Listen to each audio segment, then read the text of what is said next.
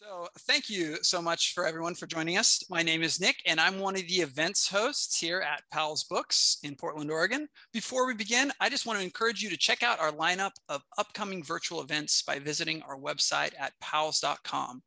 One of the many events we're looking forward to is Babylon 5 creators J. Michael Straczynski's in conversation with columnist and book review editor Tony Norman about Straczynski's new novel, Together We Will Go, next Thursday, the 15th. If you don't already do so, please follow us on social media on Twitter, Instagram, Facebook, and YouTube. Tonight, we are so excited to welcome two hilarious gentlemen, Tom Scharpling and Nathan Fielder. Tom Scharpling is a comedian, television writer, producer, music video director, and radio host. For 18 years, he has hosted the weekly radio call-in program, The Best Show with Tom Scharpling. He is also known as the voice of Greg Universe on the hit Cartoon Network animated series, Steven Universe. Previously, he was a writer, executive producer for the Emmy award-winning show Monk. Scharpling is good at being funny, which is a miracle considering what he's survived, like hitting a deer and narrowly escaping with his life on the night of the 2016 election. But that's nothing compared to the struggles he had earlier in his life. It Never Ends is his memoir of a life-writing comedy amidst a lifelong struggle with mental illness, a story he has never told before. It's the heartbreaking account of his intense coming of age and the lengths he's undertaken to pull away from the brink of self-destruction. Scharpling brought himself back to life first with punk zines and NBA coverage, then through the world of comedy, writing and executive producing Monk, and creating one of the best beloved, longest running comedy radio podcasts, The Best Show. Of course, there are also the tangents into auditioning for the new Monkees, why Billy Joel sucks, the siren call of Sex in the City slot machines, and how he made a fool of himself in an elevator with Patti Smith. Tom is a quintessential underdog, and he wears that status on his sleeve as a badge of honor. With his memoir, he lifts the curtain to let the light in on the turmoil that still follows him, even as he racks up accolades and achievements. But most importantly, he reminds us that while many of us carry trauma and shame, we are not alone.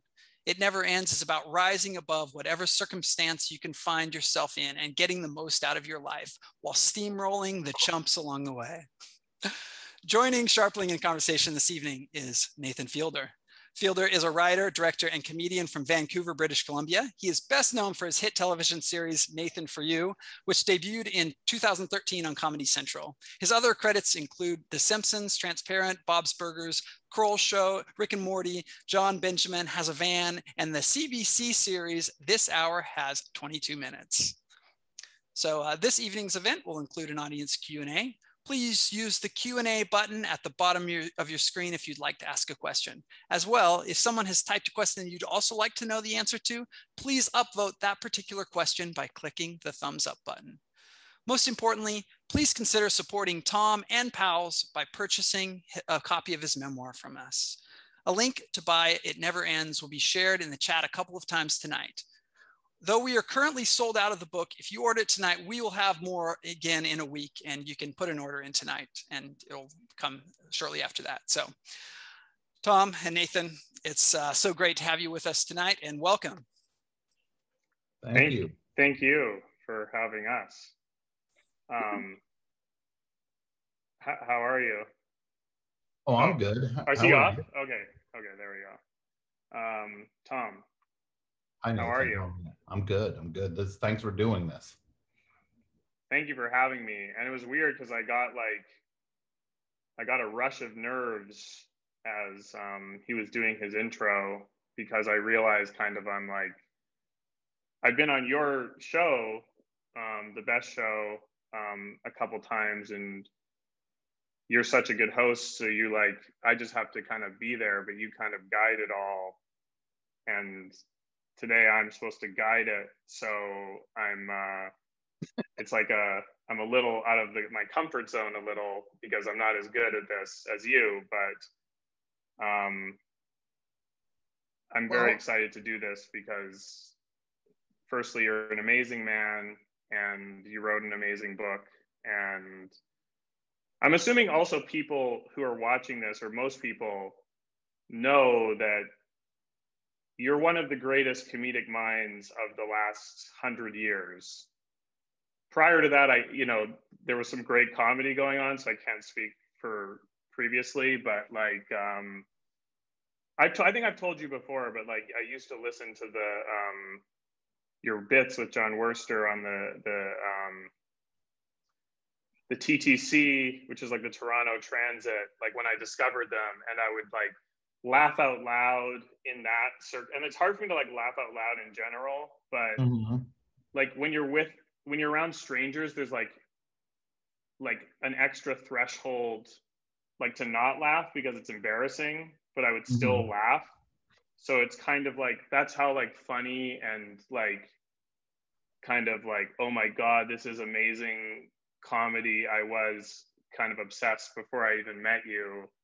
And so I'm flattered you asked me to do this, and I'm flattered to be your friend. And I think I'm so like happy for you that you're having all this success with this book. Well, that means so much, and you know what you mean to me, but you're just, to me, as funny as it gets. And okay, well, Tom, wait, it's not about me today. Please excuse me. This is about you. You're the best. I just want to say you're the best. That's all. You're the best. You're a little bit better than me. So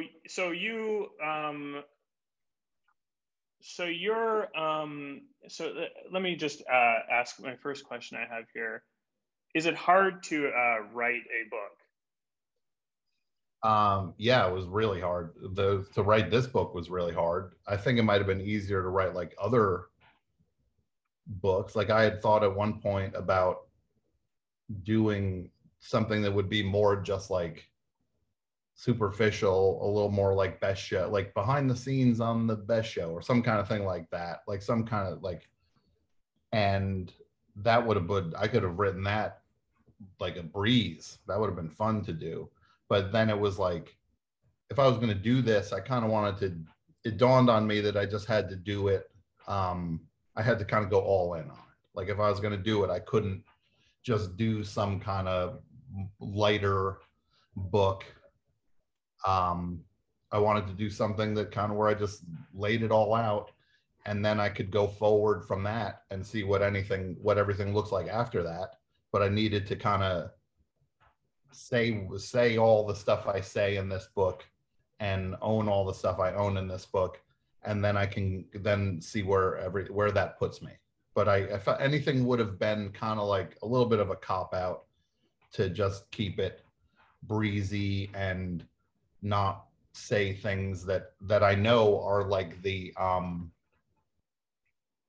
things that are the motor for how I ended up being the person I am. Like I didn't want to overlook or deny or hide a lot of things anymore. So yeah, because I didn't know what to expect when I read it, and I know you personally, and then reading the book I realized, oh, I actually don't know you because of how much you kind of say in here, or I don't know everything about you, because there's all these things of your life that where you really kind of say everything, or I don't know if you say everything.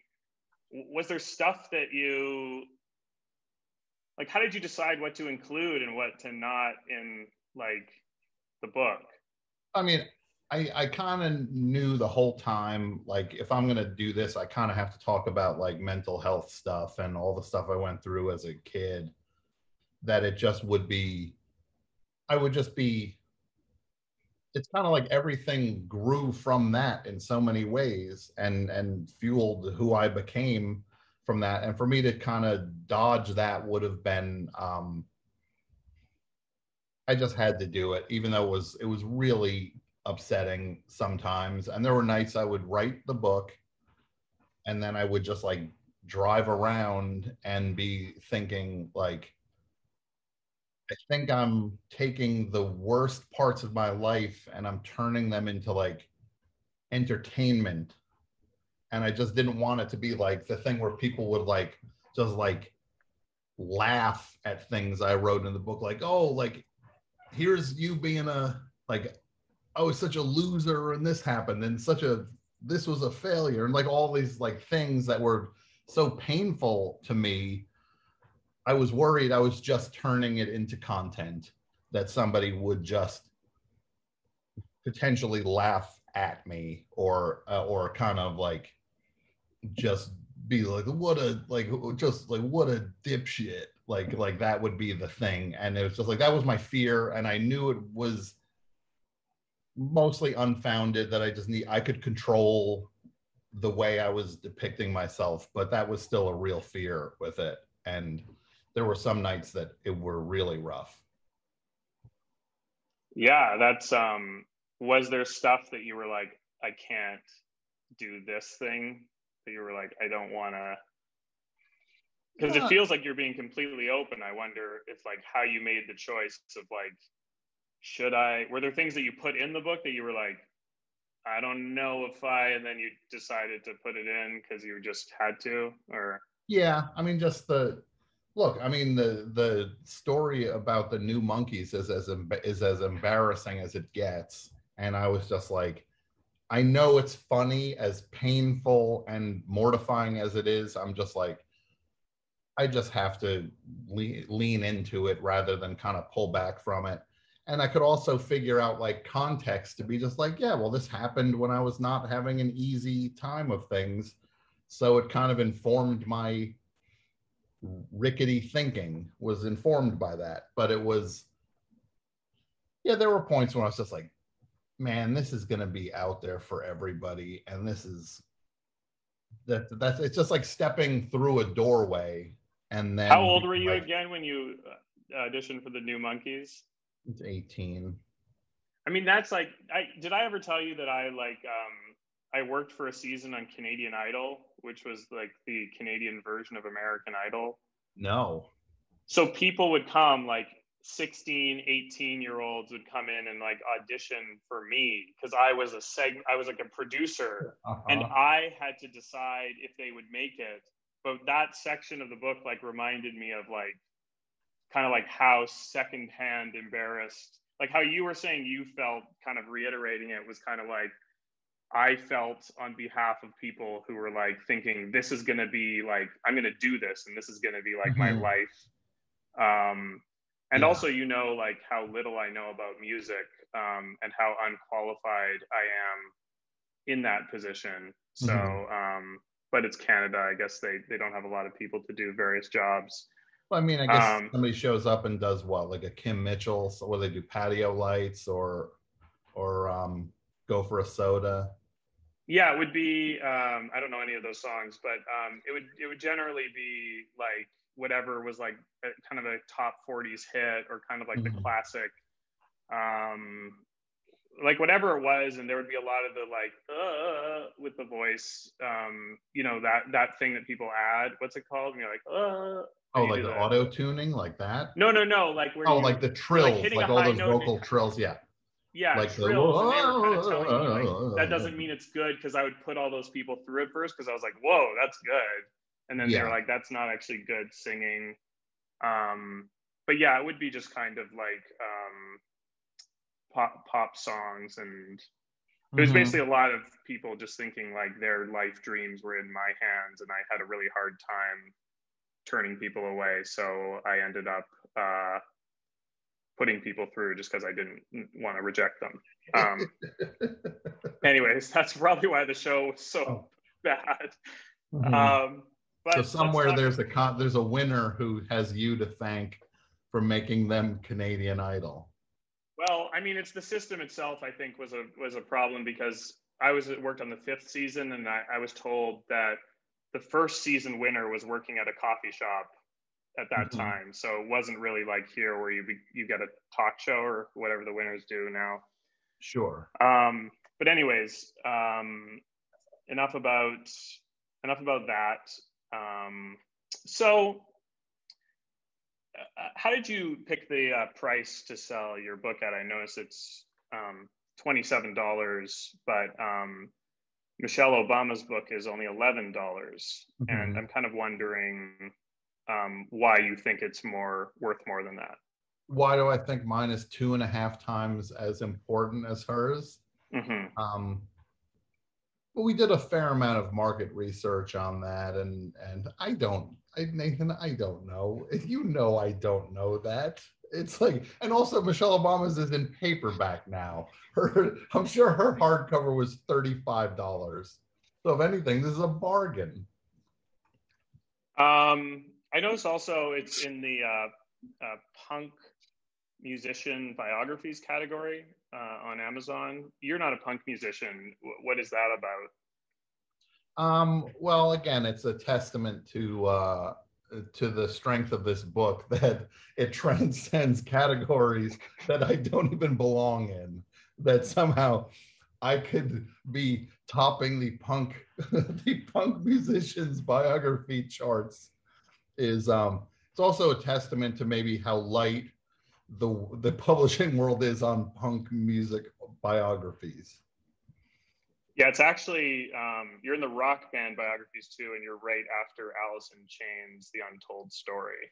Okay. So, well, wouldn't it be hopefully a told people will, story now? Wouldn't it what? like, well, shouldn't that just be called like, it's not The Untold Story. If there's a book of it, it's clearly a told story. Well, right. Maybe they're referring to before you open it. I guess it would have to say untold story. Open this book and it's a told story. I guess that's kind of an interesting thing because you know, I was a little disappointed when your book ended because it kind of felt like false advertising in a way. Because it's called It Never Ends. Okay, that's not that good of a joke. No, but it's I'm sure not people have made it before. But let's talk about the title of your book. Why did you pick the title? Just because when I started putting it together, it seemed like there were a lot of things that just were like weird echoes of things that had happened already, that it just seems like it's the same things change shape, change form, but happen over and over again. Like, I mean, the story that I start the book off with is like, I've told this Patti Smith story on the Best Show before numerous times, where I went into an elevator after seeing her over and over at a hotel, and then finally started talking to her, and then really just did a horrible job at it. And I think I scared her. What was the band you referenced again? Humble Pie. I said, did you ever see Pie. Humble Pie back in the day? And then I think she got off on the wrong floor just to get away from me. And she said that was before her time. She said it was before her time, which it wasn't. And she was probably climbing the fire escape to get to her floor. And but then I realized when I was telling it, I really did start to think about this other story with this other musician, Marshall Crenshaw, who I completely humiliated myself in front of when I was a kid, trying to get his autograph during a concert. And that was, then I was just like, I'm still doing the same things. The same things are still happening. I'm making the same things still happen. It was like a weird revelation to see that that it's kind of the same stuff over and over. No matter where I'm at in my life, it's these things are happening over and over. So, and I didn't call the book "This Book Never Ends." Like, then you'd be 100% right. That's false advertising. If I said "This book never ends." Right. So I guess I'll email them and retract my complaint. Yes. Now that you've clarified that, so thank you. You talked about the best show. Like, in the book, it's like this thing that you keep coming back to. You kind of like, you have to leave for various reasons sometimes, and it's this thing you keep coming back to because you just love it. It's this thing in your life that you just love. It brings you like the most joy, no matter if it's less, you can't make money from it like other work. And like, I've been in the studio with you, and I was lucky enough to come to the WFMU studio, which was like visiting, what's something that's like like Pharaoh's tomb or something. What's the not Pharaoh's tomb, but like a shrine for me, because I'm like, whoa, this is where it is. But seeing you in the studio, it's like you're kind of in a trance when you do the show. Your eyes are closed, and it's like this amazing performance where it's just like you have a response to everything everyone says, and you're like, it was amazing. Like, and I watched you for like half an hour before, or an hour before I was even on, and just watching you do that was so incredible. So maybe like, what is that like? I mean, what is the thing about the show that you just feel like just keeps drawing you in, that makes it so meaningful? It's just it's like a thing that I have. It just makes sense to me. It's like it's not a visual thing. It's like I don't like being on camera with stuff. So but I like performing in terms of with audio stuff I love. That feels like the perfect fit for me. And it feels like something I just learned how to control and pace out, and kind of like, you can kind of, when you're like editing something and you just know when it feels right, and it feels like in your bones, like that works. Yeah. And it's just like, and then but you also know when something feels false, or it's just, we're not there, we don't have it yet, or it feels off, or whatever that is. It's just like, whatever that detector is that you get built into you after you do something for a while. It's like, that's the strongest one I have for anything I've ever done in my life, is to just do that show, and I can kind of feel what's working and know what needs to happen next, and kind of really like be inside of it. And it's there's nothing else like that in my life. Everything else I can kind of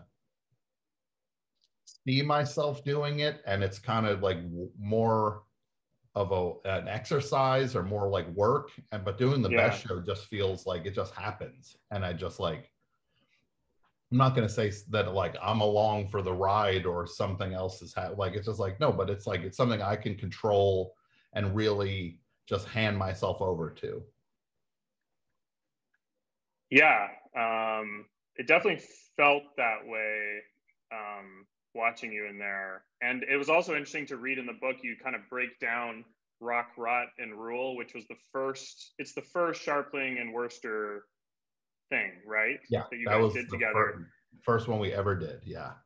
And it's amazing to like hear you talk about it, and just how, because usually, you fail at these first attempts at like doing kind of stuff. And this is like, it's so funny. It's like it's like an hour, right? Or how long is the like 45 minutes? Yeah. You did a 45-minute like comedy piece, and it was just perfect and incredible, and used the form just perfectly, and the lack of awareness from the audience as to what you were doing, and like the frustration, and just like, it's just so rare that I feel like you stumble upon and you're like, well, this is it, and it works. Like, you might have the feeling you want to do it, but it's not perfect. But it was like, it was amazing from the start, and then you guys just kept innovating in the form. You and John Wurster, yeah. It's the weirdest thing, because it is like, and nothing else in my life has ever happened like that way, where it's just like, where it just clicks from the get-go from a creative standpoint, and you're like, oh no, this is the best version of it, happened right away. It's like, it usually, everything is a process, and you finally get to a point where you're like, okay, no, this is kind of where I wanted this thing to be.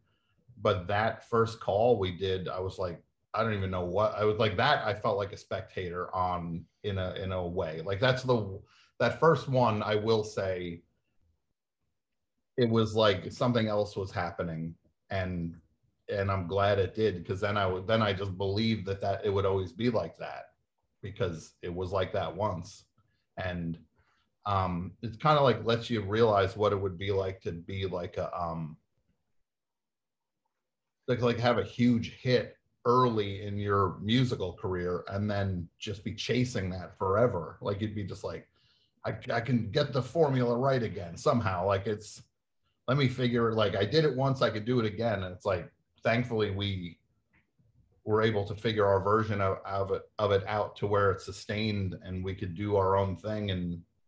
But it was like, if I never went back to that, that would have been like haunting, to just feel that like we got next to a thing and then never did it again. And what would that have been like?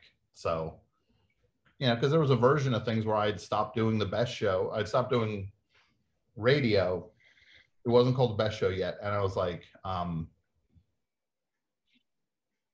if I would have gotten like a job, like a writing job that would have taken all my time, and I didn't get back to doing radio, then I never would have done that again. But there would have been this thing that never got fulfilled. So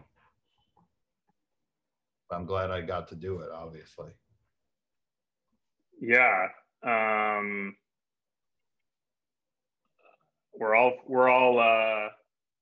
fortunate for your continued participation in that. You also talked about, like, in terms of you just like continuing to do it, like you talked about how you talked about comedians kind of like resting on their like one thing, like you were saying, you have this one thing, and you like when you have these like hits, you could just stop and kind of be like, okay, well that's it. But you're like, you always have the appreciation for people who just like keep going and like failing after successes because they just keep wanting to pump out things. And that kind of resonated, with me just thinking about stuff. And is that kind of how you view your career in terms of like wanting to, like, what do you have this show and it's amazing. So like, where do you see like your life going with, in terms of this stuff? Like, it's like, look, I feel like you and me and all of our friends are kind of like, our circle of friends were very like similarly minded in a way where we all do things that we want to do and chase things we want to exist, and we don't do things, we try to just do good stuff. And it's just like, that seems to be that's the constant through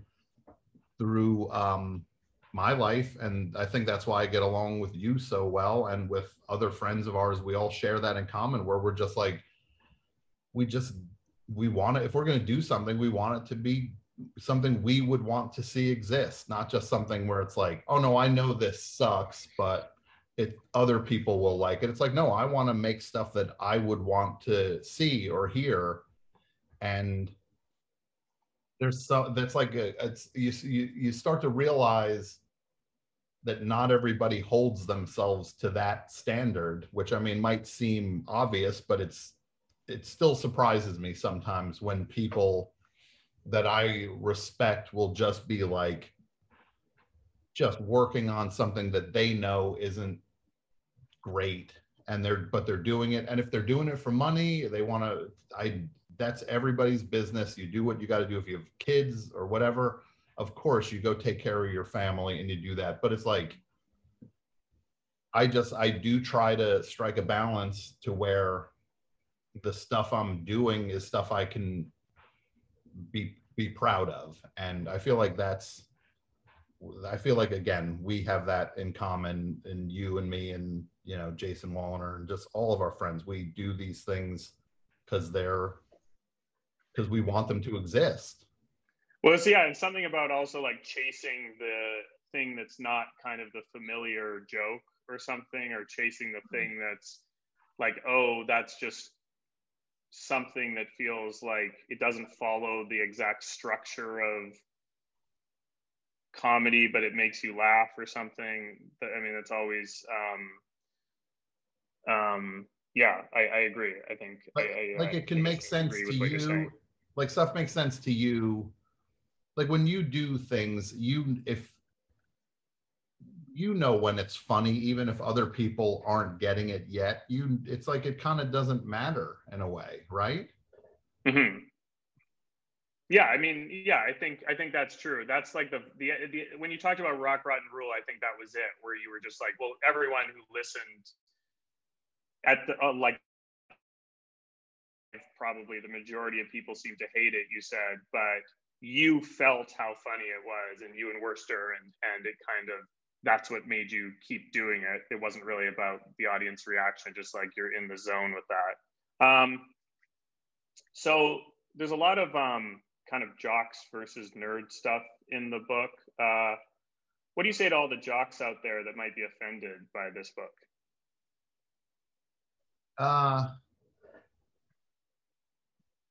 Take a lap. Go do your jock business. Go push that football thing you push down the field when you're doing your football business. Right? Drop and give me 20. I don't know what they can. They can. Do you, it is do you feel like where your high school kind of was like typical of a New Jersey, like there's a lot about New Jersey, and I've never really spent a lot of time in New Jersey. I'm probably like the furthest point from it in Vancouver, Canada, where I grew up. What would you feel like is the, like, how would you kind of describe your relationship with New Jersey now that you no longer live there? Oh, Are you happy to be gone? No, not. I'm happy to be in Los Angeles, absolutely. But I'll always love New Jersey. I just like, it means a lot to me, and it's where I grew up, so it'll always have a huge hold on me and kind of cast a shadow over things. But it also is a massive. It's massively exciting to be in Los Angeles and living the life I'm living. That to me the is Hollywood lifestyle. The Hollywood lifestyle, yes, where we meet over at the Viper Room, and I can't even think of fake things to do. It's like, it shows how little of that stuff I would ever do. I can't even fake those things. No, it's just the New Jersey, like growing up in New Jersey was great because I think it was a chance to be just kind of off the grid in a way, and figuring things out, but being next to big cities like New York City or Philadelphia, being around things, but also kind of not being that. Like it's kind of exciting to feel that second class citizen feel that being in New Jersey gives you. You mean compared to, like, because you're near New York? Yeah, exactly. Like that's where all the exciting stuff happens, and then I would have to go back to the suburbs and not be fabulous, and they stayed fabulous 24/7, or at least that's what. And how far is it from New York to New Jersey? From where I grew up, I'd be about I was about 45 minutes from being in Manhattan. So on the subway? Or no, just driving in. Yeah. And is there a subway that goes out there? Well, there's a PATH train that goes from Manhattan to Hoboken and Jersey City. Yeah, so you could that's a 10-minute train to be from from where like the financial district, like World Trade Center, to Hoboken or Jersey City is like 10-15 minutes. Okay, well, I guess since I've kind of moved to basically just asking transit directions in New York, I think it might be a good time to take questions from this Q&A thing on this Zoom, which I guess anyone who's listening, if they have questions, they can type it into this Q&A thing, and I'll try to get these to Tom. And this is supposed to all simulate kind of, or emulate being in the bookstore. So I hope we're creating the vibe so far of being at Powell's books. And the intimate type of conversation you might see in a bookstore. Exactly. I picture there's that we're doing this at Powell's, that there are customers milling about that have no idea what any of this is, and they're slightly annoyed by it, that maybe some old timer wants to get to the other side of the room, and our conversation is kind of cluttering up his path and he's irked. Yeah, I think we asked Powell's to include people in the Zoom who do not want to be on a Zoom and are just trying to go somewhere else to kind of create that energy. Yeah, to get that I came here to shop. Why is this happening? And also I saw in the chat, I just want to say, the person who wrote, when I was talking about how long the PATH train took, and wrote, what's the bus schedule like? I saw that and I know who you are, and that did not go undetected. What's the bus schedule like?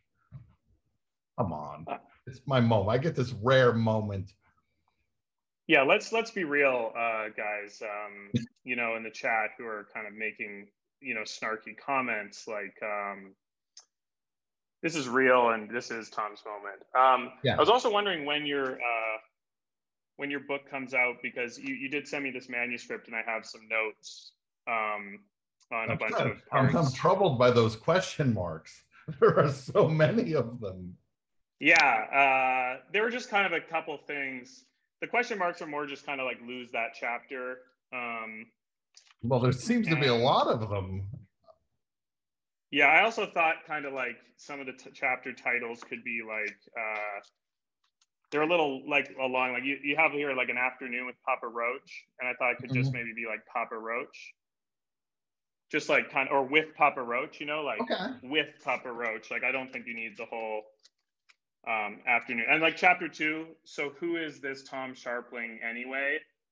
Like, I thought maybe just Tom, you know, chapter 2, Tom. No, that's look, these are great. Let me just grab a pen. Can you see that, Tom? Oh, I see. I did, definitely. Yeah, I kind of crossed out everything else because it's like, it's kind of like the iconic like Tom or whatever. High school, chapter 4, high school, I thought could just be school. These are great. So yeah, before it comes out, I can give you some of these. Well, I have bad news. It exists already. So, but that can be for like the second edition, maybe. What? Yeah. School, Tom, Papa Roach. Yeah, the whole chat, I've basically just been staring at this prop I prepared, trying to find the perfect moment to whip it out. So I'm happy that went as well as I thought. Okay, so let's take some questions from the chat. And the most popular, most upvoted question on there is, has sharing the embarrassing stuff made it easier to deal with? So the book has a lot of stuff that I guess this gentleman or lady or thinks might be embarrassing. What's your relationship with that, Tom? It's happening in real time. It's something that I'm just feeling and processing, because it's so new that it was this book was just theoretical for the longest time, and then just one day it's not theoretical, and people that I don't know have it and know all these things that I never thought I would necessarily thought I would tell anybody that they have now. So that's a bit of a, there's like a mind-blowing quality to that I'm still processing, but it's positive, and I've gotten such nice people have said just the nicest things about the book, and I'm truly appreciative of people who have. My goal with that stuff was hopefully that people would read it and be like, well, look, this obviously only could happen to one person, but I see my version of that, or the thing that happened to me, that they find the commonality in some of these things and realize that a lot of people have different things that they would think were just the kind of maybe something they wouldn't share, or they were embarrassed, they were carried shame about it, or whatever, that they would just realize it's like, oh, okay, it's more common than I thought. Yeah, and I don't think, I mean, I'm sure you're experiencing that you're worried about some of these things and how people judge you, but then when people read the book and like, you know, it not only resonates with them, but I think a lot of the experiences are like very relatable. And I mean, I imagine it must feel nice to just have people reaching out and saying, this meant a lot, or this like helped me to understand someone else was going through this stuff. And also probably, I don't know, how does it like to have these things that have been like your hidden secrets for years, or like you've restructured your life and your name to keep these things secret, like which is something you talk about, like, and now they're all out there. Like, does it feel like, what's that like now that like strangers are coming up to you and kind of being like talking about your most personal stuff that you never even told friends about? No, it's a definite, I feel like it's just beginning, and I don't exactly know how it's going to feel, but it was the kind of thing that I didn't think I had any other option for me personally, other than telling it this way and doing this with the book, just so that it was this. It was the kind of thing where it's like, you just take a leap and then see, you hope that there's like a net there. So, and that's kind of what I did. And I think there's a net, or I'm going to I think so. I personally am like so grateful. Like I feel like I know you so much better just through reading this, and like I have so much to talk to you about now that we haven't covered, because I have so much just living through kind of these experiences with you reading the book. And people should know, like, it's not as superficial. Like, it's very funny. The book is very funny, and it's amazing how you weave in like laughs throughout, even when it's like there is some like heavy stuff in there too. Did you but laugh, it's also like, right? it's not a superficial memoir. It's like you get your $27 worth for sure. Yeah, and I mean, look, to be honest, what are you going to get from Michelle Obama's book at this point that would make hers 150% cheaper than mine? Well, not 150. That would mean you'd get money back, I think, if you bought hers. If it was 150, they'd give you $6 for getting her book. No, but I really did want it to be funny, as funny as I could make it, even if the stuff wasn't funny in particular stretches weren't funny. And I didn't want it to not be, ultimately to not be a funny book, and that was very important to me.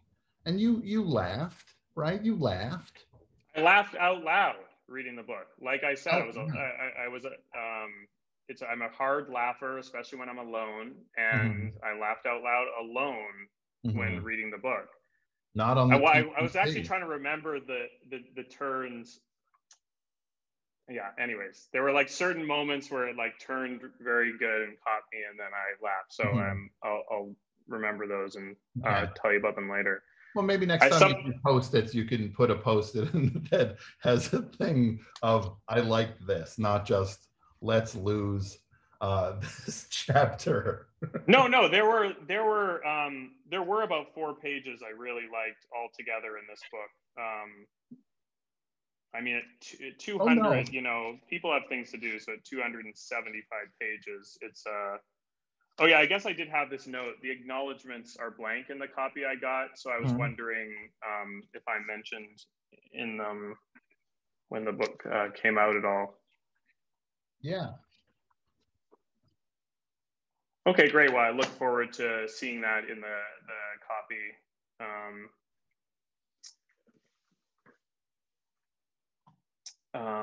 When I look at really?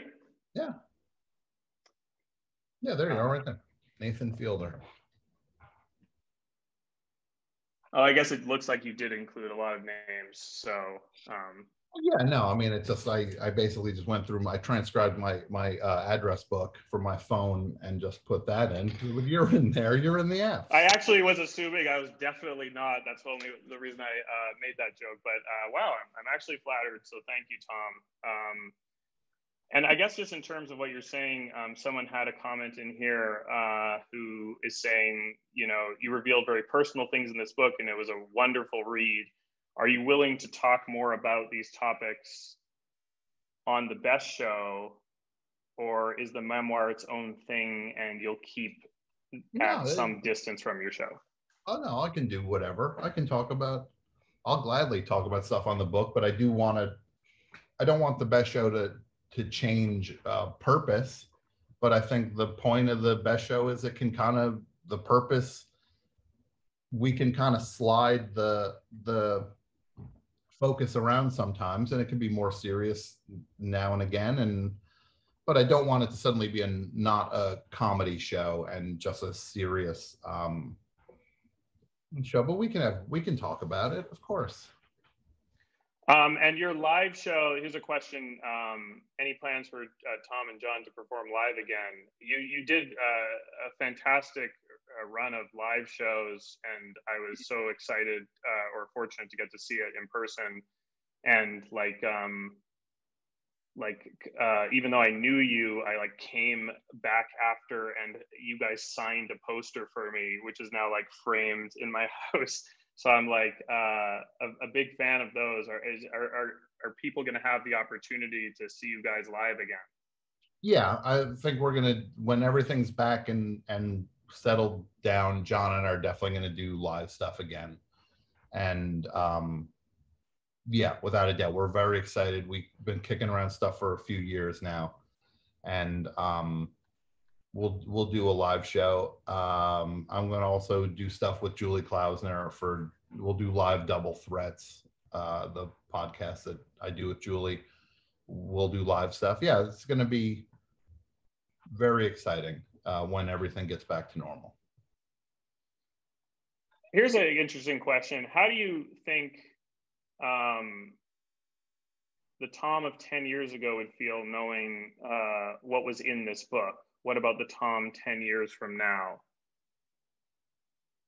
The Tom 10 years from now, maybe it's not an interesting question. No. No, I would just hope that I feel like this book can be a thing for me to start this is the end of one part of my life and the beginning of the next part of my life. This book kind of is the encapsulation of a big part of my life, and then now I'm gonna go. I'm living a new life, and that can be whatever the next thing is. Can be all about that. But I wanted this book to kind of cover the first part of things.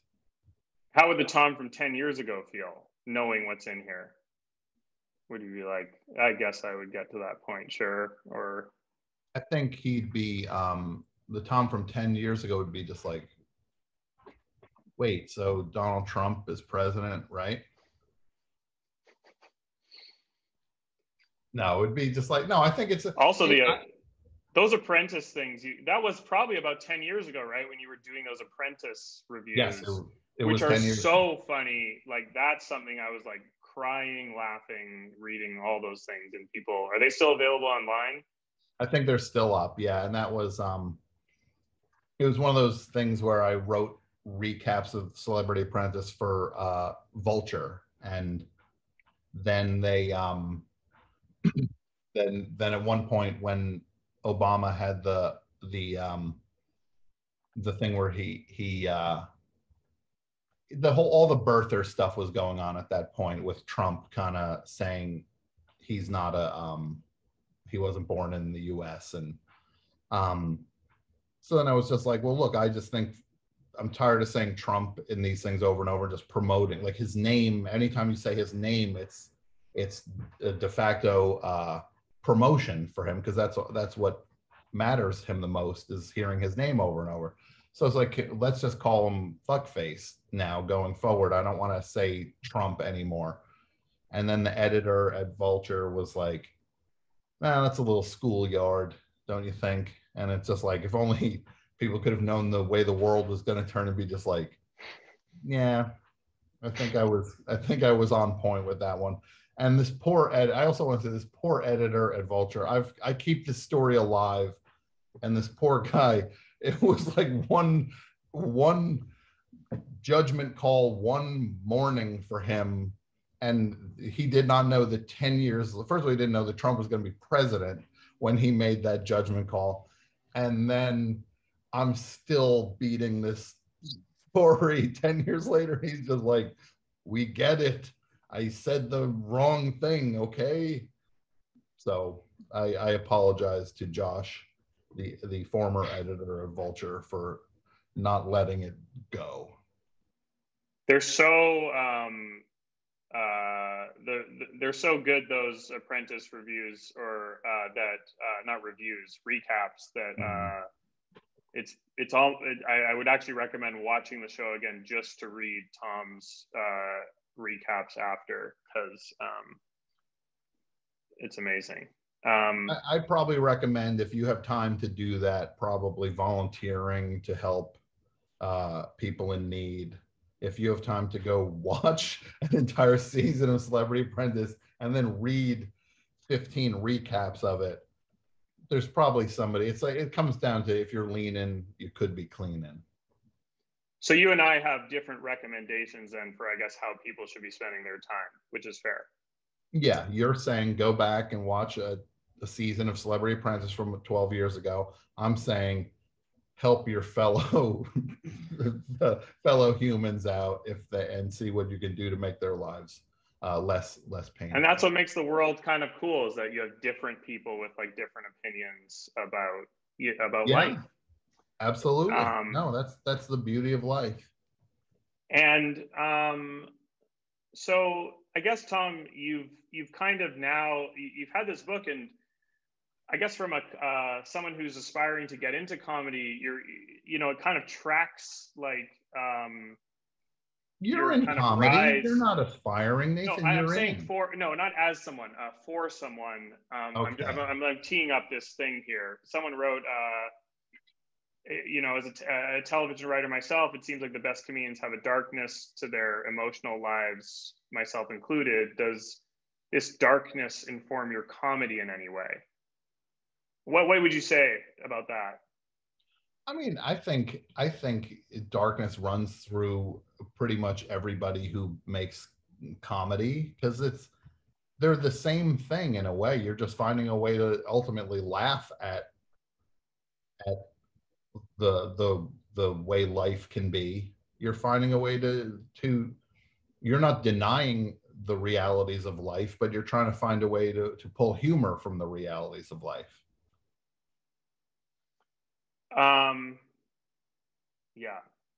Sorry, I guess I was kind of looking for the next question, but like I forgot to listen to your answer. It was a great answer. Don't worry, I'll catch up on it. I need to remember. It's hard, and this is like, this is why you're such a good host. Is like, you would know. I don't know these things, and I'm like,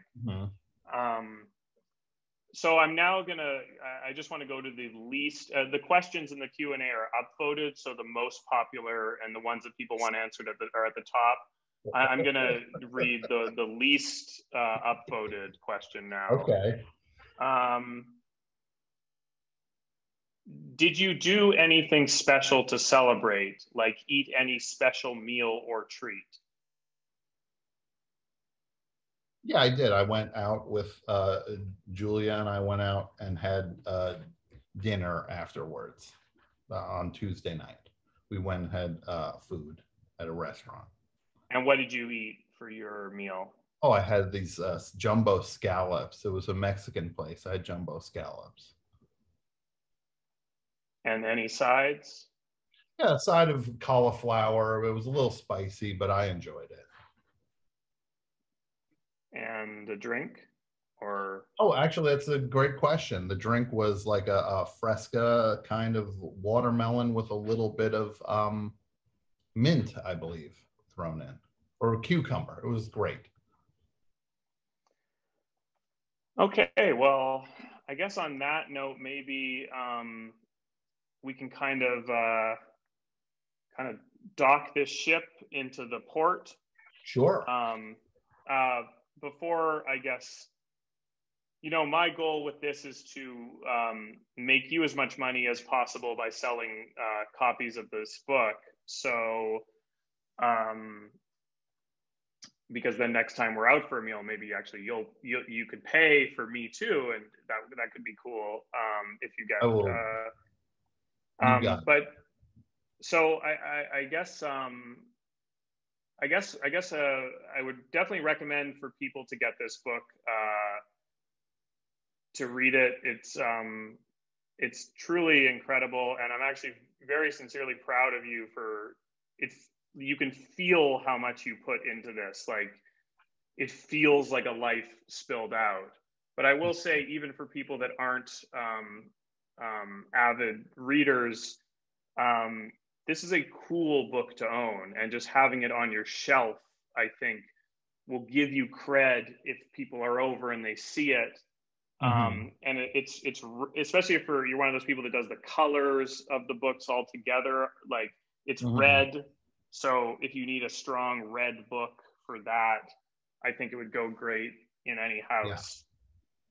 Yeah. Tom, is there anything I didn't cover that you wish I did, and do you regret asking me to do this? Nathan, it's a literal opposite. This is so much fun, and I'm so touched by you doing this. And I know this is not where you live. You're not like doing these things all the time, but you did an insanely great job, and I'm so touched that you did this. Okay, I know this is turning into the thank you for saying that, Tom, but I didn't mean to direct it, but I guess it does feel good for you to say that as someone I admire as a host. No, you seriously, thank you so much. Thank you for doing this, Nathan. It really does mean the world to me, and thanks to everybody at Powell's for hosting this. Congrats again on the book. Sincerely, it's incredible. It's amazing, Tom. Thank you so much, Nathan. I love you. Okay, I love you too. Okay. Let's send it back. Why is he laughing? He laughed. That was beautiful. He said, "I love you." You said, "I love you too," and apparently we're doing comedy. I guess two guys. I think it's just not the tone of what Powell's expects in their bookstore, and it's they probably are coming in here to, it's getting maybe a little emotional for them. Yeah. I don't know. Powell does not love, is what I'm. No, that was beautiful and touching, both of you guys. That was fantastic. Thank you. Yes. Yeah.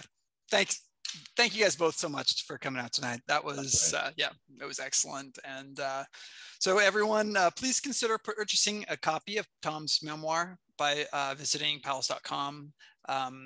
And yeah, it will be although it's sold out, it will be on back order, and we'll have more in about a week. So please order it now, and you'll get it soon and right after that. So, and it is a fine red book that will look wonderfully on your shelf, as Nathan said. So, and thank you both so much. And yeah, have a good night, everyone.